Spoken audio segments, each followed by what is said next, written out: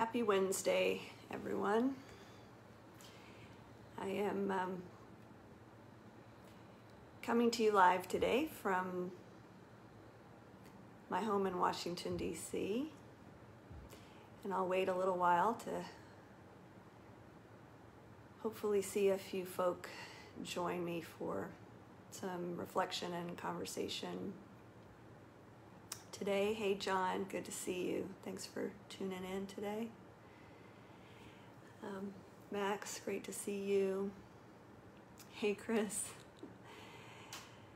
Hey Chuck. Glad to see folks joining me here today.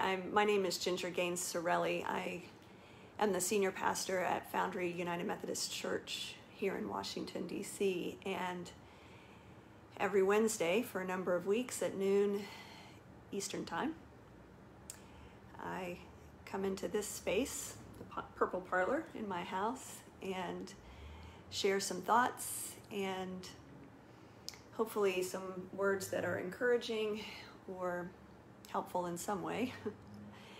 And I want to say up front, as we're gathering in community today, there may be some noise, some background noise today, more than usual even.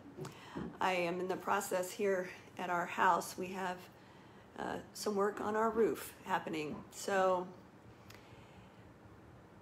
there may be pounding, sawing, various activity on the structure in which I'm sitting right now.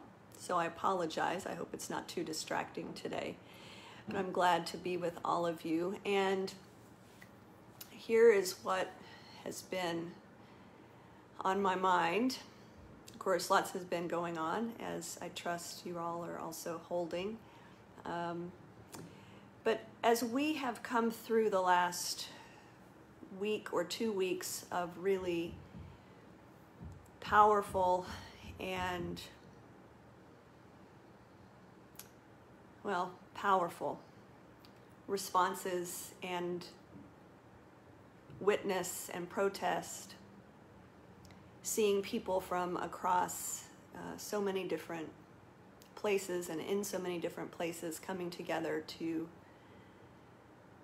say that Black Lives Matter and that our society and culture needs to change. It's been really, really something to be a part of and to witness. And one of the things where my mind has started to go, and even over the last week, one of the primary things in my head and heart has been a concern for the ways that in the years I've lived in DC and served the church in DC, I've seen a number of powerful protests and marches that fill the city. And then the crowds begin to ebb, and it's very rare that we see any real policy change, any real change in the issue or the concern that had initially brought so many people together. And that's been very much front and center in my thinking over these last days, that there are those who say that something feels different in this moment, that it seems there might be a possibility for things to change. I've seen some lists of things that are already being changed, literal policies or practices at the government level, local governments and other places and organizations. And I'm grateful for the ways that that is or may be happening.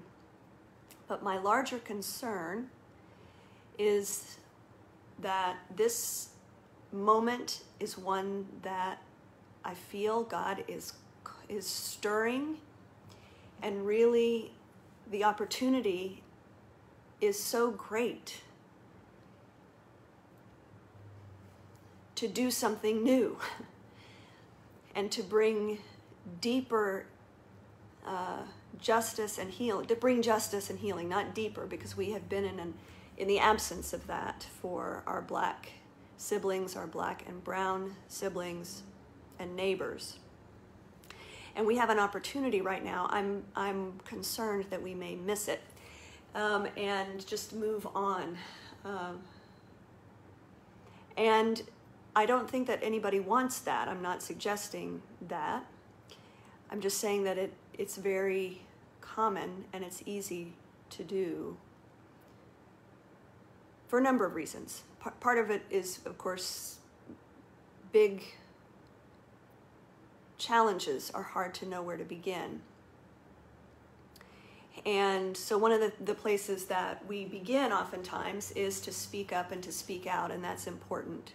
Especially in these times, it's so important for those of us who maybe have not always felt the need to say anything, to do anything, to show up, to put ourselves out there. It's so important for us right now to not be silent. You may have seen the signs that say, "White silence is violence." And the famous quote by Reverend Dr. Martin Luther King Jr.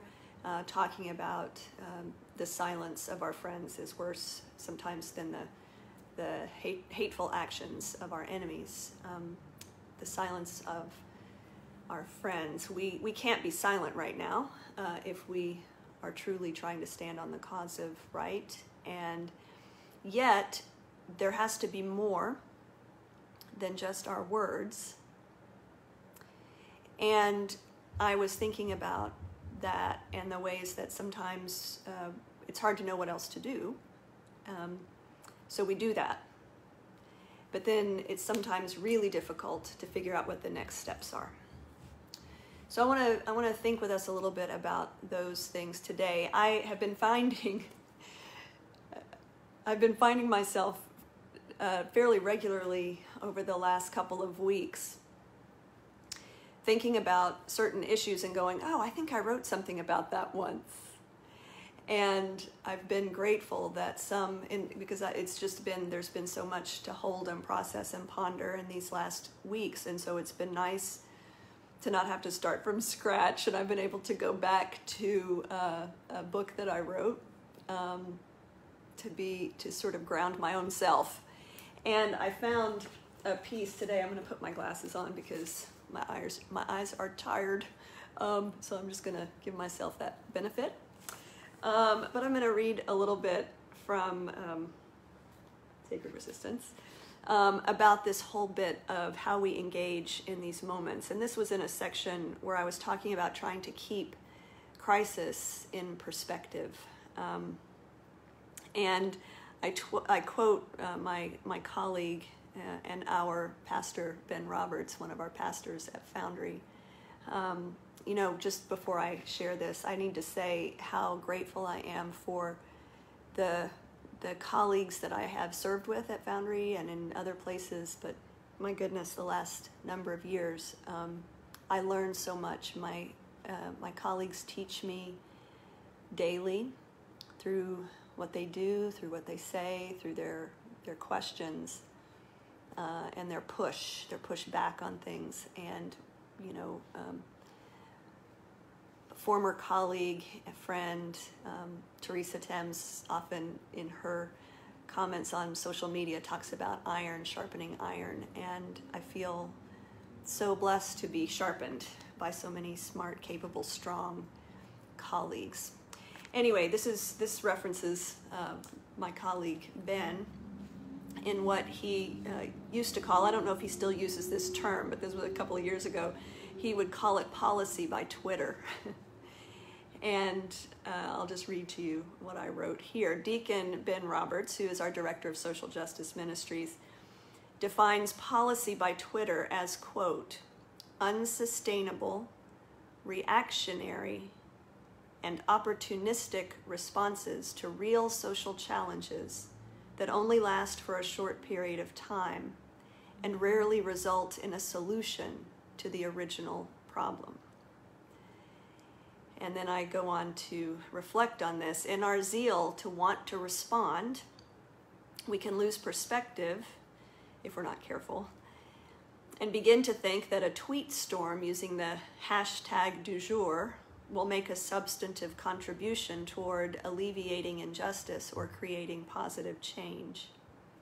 There are a handful of public figures for whom that strategy might work, but for the rest of us, such a tactic may lead to a sense that we have done something meaningful for the common good when all we have done is convince ourselves that we're woke as we move on to the next item on our to-do list and wait for the next opportunity to join the social media fray. This is not to suggest that our words and public stance are unimportant. I want to be really clear about that. Our words and our public stance are so important, and I'm not saying that they're not. But rather, I'm saying we need to keep proper perspective about what is happening and about what role we are called to play, and if and how our public engagement will really affect any positive outcome. There was as I was writing this book, some of you will remember the deadly Unite the Right rally. Some of you may remember this. Any of y'all remember this? The deadly Unite the Right rally organized by white nationalist Richard Spencer in Charlottesville, Virginia. And so I had that front of mind as I was writing this, and I had come across this response on a Facebook post, of all things, from Chris Newman, who lives in Charlottesville and describes himself in that community as, quote, your local black farmer. And his Facebook post went viral. It was everywhere. Now, Newman did not praise those involved in the counter-protests in response to the white nationalists carrying torches. Rather, he called out the pervasive segregation and racial profiling that he experiences in the community where he lives on a regular basis, and the ways that those realities affect his business and his daily life. He did not mince words when he named the hypocrisy of the city's progressives who assume that the race problem has nothing to do with them, but only to do with Confederate flag wavers. His request was simple: put down the vigil candles and take up the work of dismantling racism in Charlottesville.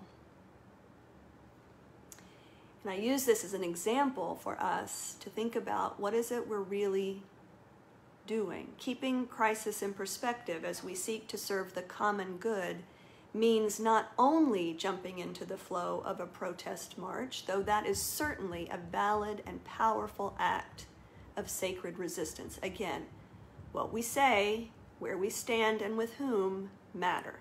So I'm not saying that that doesn't matter.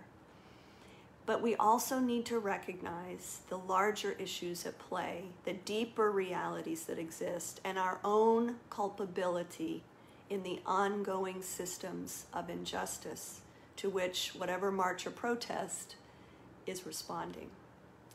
And as followers of Jesus, part of proper perspective will always be to search our own hearts for the ways that we need to change. It's so easy for us.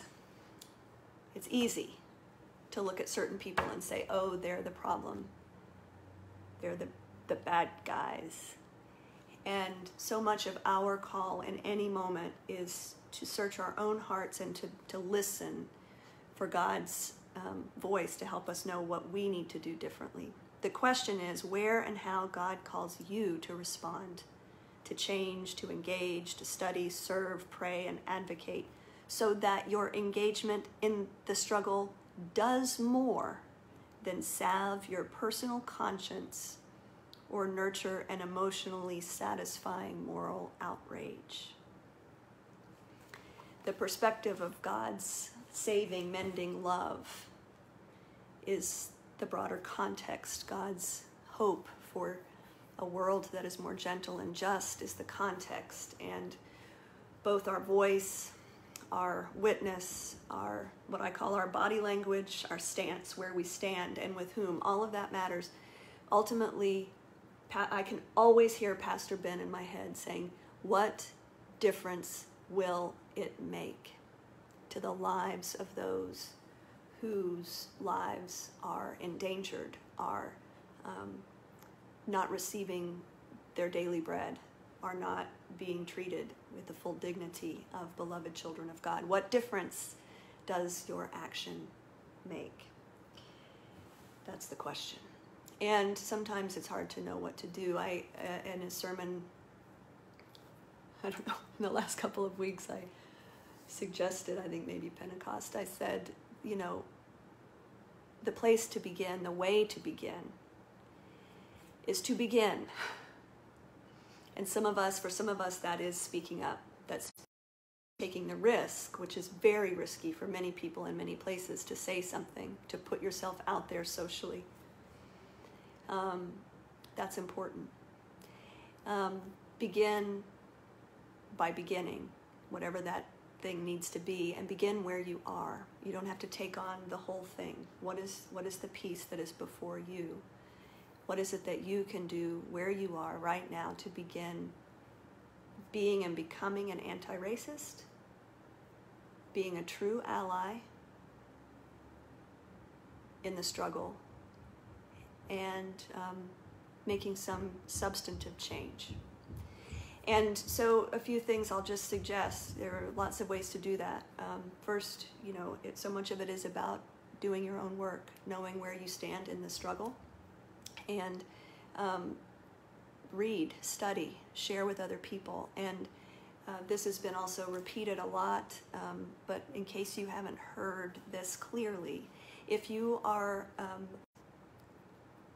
Hello, are we still there? Can I get a hands up? All of a sudden it was getting funny. Someone tell me that you're with me.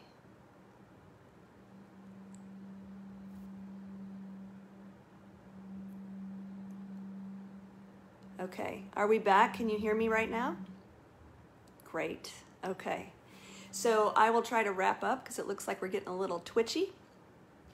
But I want to just encourage you to do your own work, and please don't turn to your colleagues and friends of color to be the primary folk with whom you're working on your stuff.